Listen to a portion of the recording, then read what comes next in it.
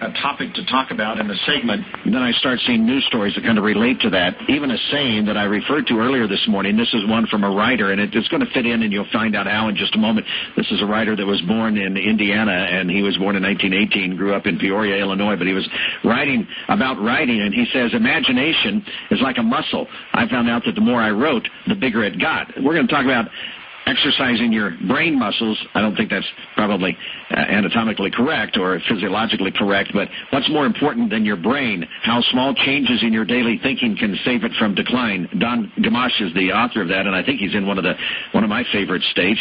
He joins us now. Are you in New Hampshire this morning, sir? Well, actually, we live in New Hampshire, but right now I'm warming up in Florida. Oh, well, Florida's okay, but it sure doesn't beat New Hampshire in my mind. No, neither. I agree with you. Don Gamache is a man who has thought a lot about using the brain, and I use the word in that one quote that I just gave from that other author, imagination is like a muscle. You would agree with that, although you've spent a lot of time in your book concentrating on creativity as something we need to exercise. Well, the reason I spend time on creativity is the best brain exercise is new thoughts. And creativity enables one to have new thoughts all day, anytime, anywhere. Creativity and new thoughts would be what? As simple as what or as big as what are we talking about? Well, a new thought is simply, this is a tough one to handle now, brushing your teeth with the other hand. Yeah. Wow. Now, it sounds like nothing, but that's what the book says. Small changes in your daily habits and routines give you new thoughts, and new thoughts are the best brain food, and the brain thrives and grows and gets stronger on new thoughts. How much do you mind talking about your current situation? You started suffering effects of multiple sclerosis in the mid-1970s, and they progressed since that time? That's correct. And the thought has occurred to me that people with a handicap necessarily, if they don't give up, if they necessarily, they have to look for new ways to do things. And doing things in a new way is creatively stimulating. So a handicap is a plus mentally if your objective is to try to live a life as normal as possible and get around all the obstacles that the handicap presents. Let me give you a couple of quotes from a story that I read in the New York Times almost exactly a week ago, and the headline on the story said, "A Sharper Mind, Middle Age and Beyond." It was a story that was written by Patricia Cohen, a reporter for the New York Times, author of In Our Prime, The Invention of Middle Age.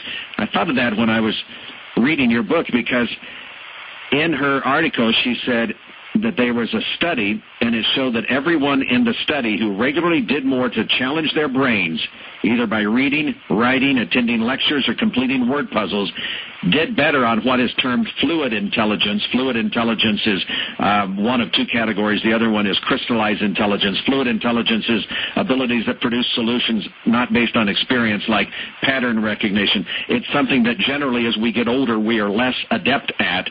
And I just thought it was interesting quotes from her talking about education, regular mental workouts pay off. Is that what you found in your research also? Oh, actually, I didn't find it out in research. I found it out in life because I have spent my career dealing with hard-nosed executives who were pretty skeptical about everything.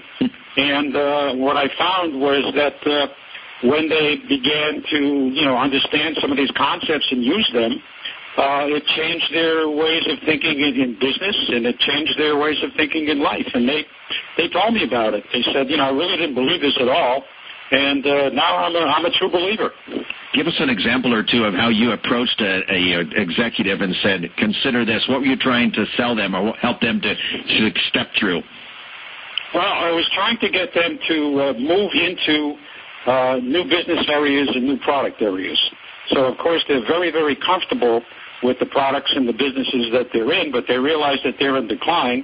They're going to have to do something new, but there was a rigidity in the whole culture that prevented new ideas from surfacing and being supported. So that's what they were trying to do, and so when they started to find out that this approach worked, they bought it hook, line, and sinker. Were these executives of all types, of all ages? I would say that typically the guys I was working with were in their 50s. The top executives were in their 50s, maybe early 60s.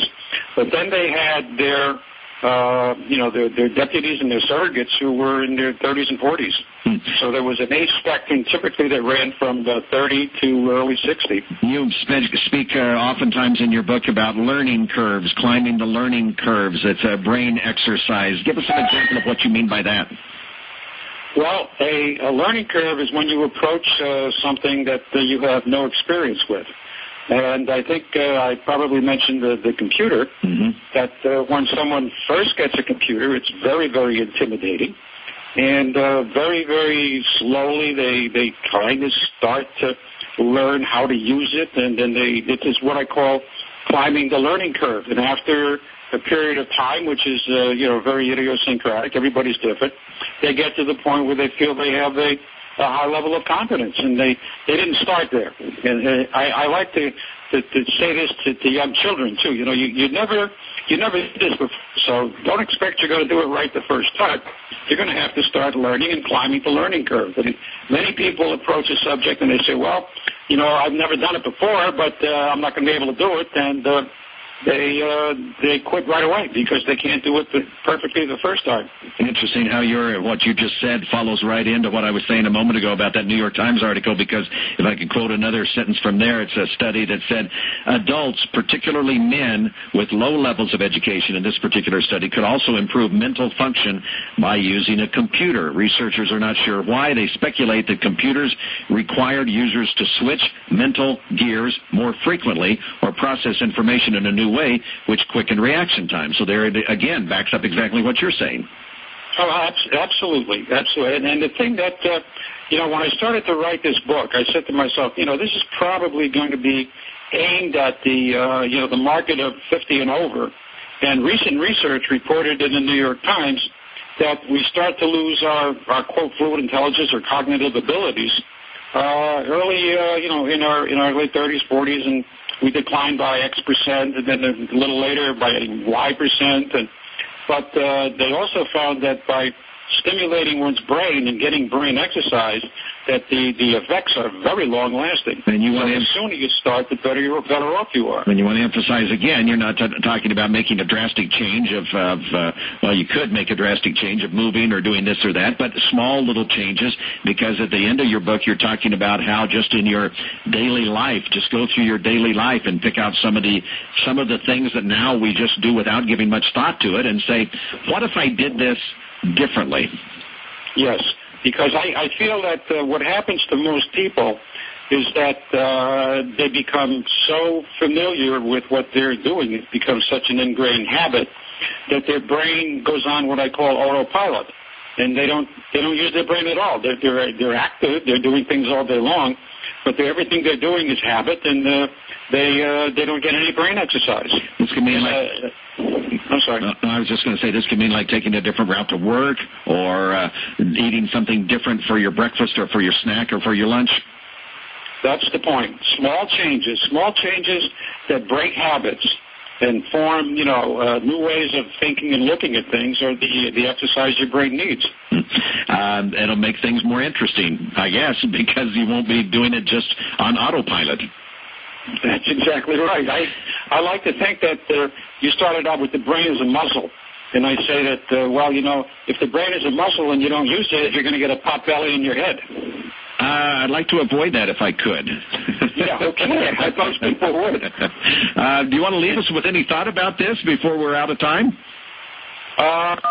No, I guess all I can say is that anyone can start at any time to make their brain healthier. There are a lot of people who walk and do exercises for their body, but they have to realize that unless they do exercises for their brain will get out of shape. Yeah. And when we're out of shape, physically, we know it, but we don't walk on our brain, so we're not aware of it. Yeah, and tailor those needs to meet your own personal taste and what your own challenges that you want, and find a learning curve to climb. And once you climb that, find another one. That's going to keep your brain active. Right.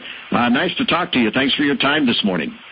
Okay, thanks an awful lot, David. Bye-bye. The book is called What's More Important Than Your Brain. Donald Gamache is the author of that. Again, I'll post that on our website. You're listening to News Talk 1400 KFRU. The time is 8:56. There's a monster under my bed.